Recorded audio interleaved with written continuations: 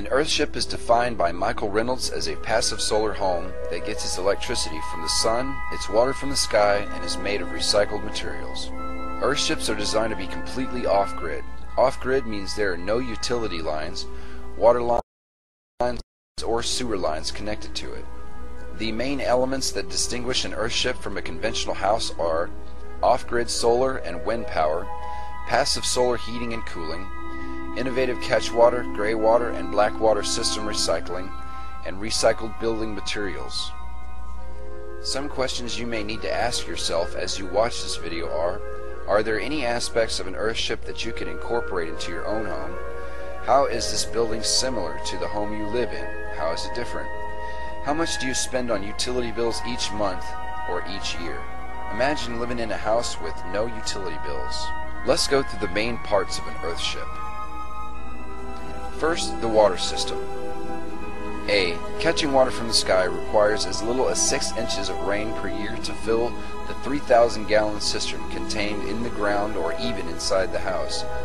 When it rains, the water is caught by the roof and then filtered by the silt catcher, which removes large debris from the catch water before it enters the cistern. B. The water organization module filters and pumps the catch water to the household fixtures.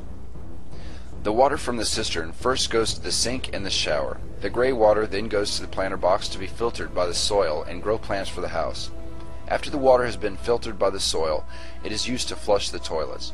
Black water from the toilets then makes its way out to the septic system that grows outside plants. By using water-efficient appliances and reusing water in creative ways, little water is needed to run one of these kind of homes. These techniques can be used in conventional homes to save water and money. Second is thermal mass. Thermal mass is the capacity of a body or material to store heat. In an Earthship, the thermal mass is the walls made from tires packed with dirt. Tire walls create the thermal mass that passively heats and cools the building. These incredibly strong and heavy walls are made out of used car tires filled with dirt, then plastered with mud.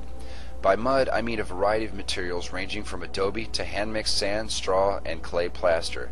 You could go down to your local hardware store and pick out anything made to cover outside walls. When the sun hits the wall, it heats them up throughout the day. When light hits the wall, the mass begins to store the heat. The heat dissipates into the wall until the temperature outside the wall becomes lower than the temperature inside the wall. The thermal mass is in a constant battle to equalize itself. So in the winter it is possible to store the energy from the sun to heat your home and water by trapping it in the walls. The walls have to be made of something that is thick enough and dense enough to hold heat.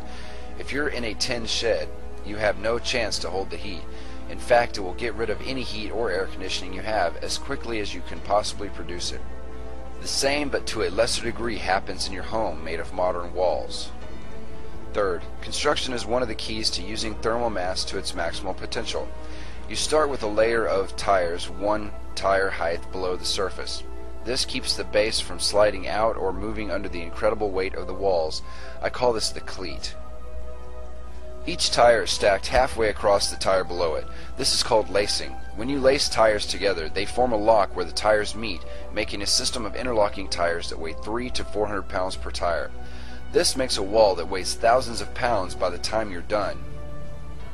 The front of the building is basically one big window. The front of the building faces south if you're in the northern hemisphere and north if you're in the southern hemisphere. This allows the thermal mass to store heat from the sun inside the building. In the winter, the sun is low in the sky, allowing more sun to reach the walls and store more heat. In the summer, the sun is high in the sky, which then only hits the plants in the window. This is where the gray water is filtered from the planter boxes. Interior walls can be made from tires, but they can also be made from other recycled materials. One technique developed for using materials that would normally go to the dump is a can or bottle wall. You can use concrete or sod type material for this. First, you put down a layer of cement to create a base for the recycled materials. Then you place bottles about 5 inches apart and all the way down your wall. Then you cover that with more cement, then more bottles, and so on. This saves cement or sod and also creates a way for light to travel through the walls, and it looks cool.